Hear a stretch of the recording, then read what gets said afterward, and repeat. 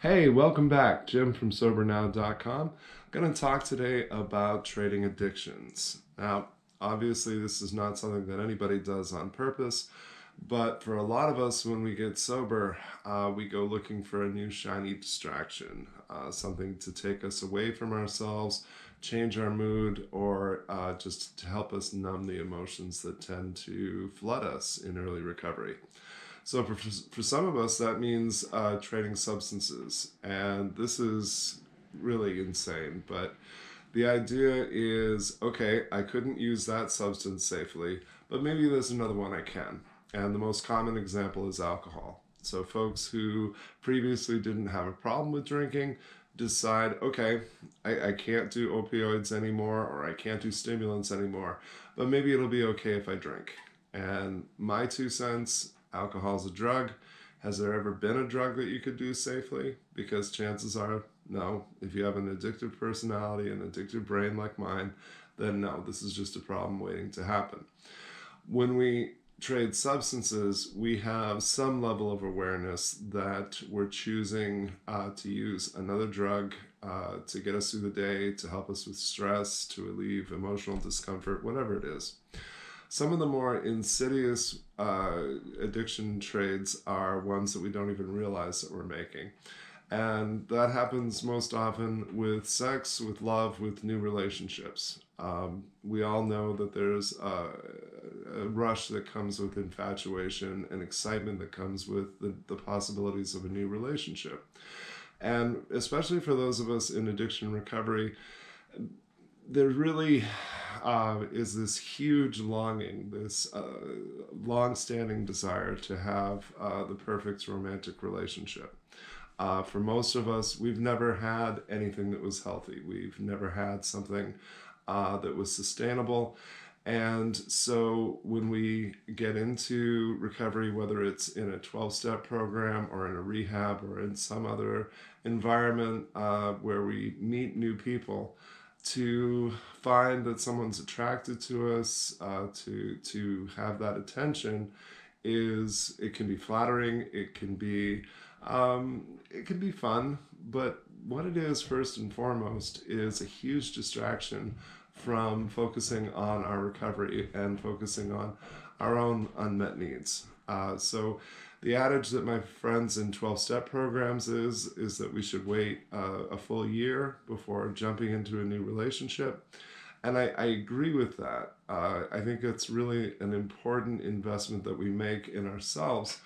And I'm fond of asking people, what is it that you bring to a new relationship if you're in early recovery? We're still looking at the wreckage of your life. We're still looking at how are you going to get through the day without using substances? How are you going to cope and adjust your life to really what is a new lifestyle? So this is obviously not the optimal time to enter into something new, but I get it. It's something that takes us away from ourselves, and it's a romantic comedy that is still a really prevalent social theme for us. That if you find the right love, if you meet the right partner, everything in your life is just going to magically fall into place. And as insane as that idea is, I understand the appeal. It's very tempting to believe that Mr. Right or Miss Right is going to complete you. But it turns out, no, that only works in the movies. Um, there's very few self-help authors that I quote or that I care for their work. But Louise Hayes, many years ago, said, become the kind of person that you want to attract. And I think she was onto something there. When we jump into a new relationship, we often find that there are patterns in the types of people we're attracted to. We tend to date the same person over and over again in different forms with different names and faces. We're attracted to what's familiar. So most of us tend to date the kind of people that raised us, the kind of people that we grew up around. And if you grew up in a healthy, well-adjusted family, that may never be a problem for you at all. It may be great. But if you grew up the way that I and most of the folks that I know in recovery did, then what's familiar to you is unhealthy to you. And so even though that initial rush of infatuation, that the excitement of something new feels really wonderful, it's really just a problem waiting to happen in most cases. So I say the most important relationship you're going to have is with yourself and with a higher power. And I want you to think about those two relationships as constituting the foundation for all of the relationships that you'll have. By all means, get some new friendships going. Have a sponsor, have a mentor, have a coach, have somebody that's invested not only in helping you develop your new life, but somebody who's going to hold you accountable. Those types of relationships are healthy, they're sustainable, and they add something to your life.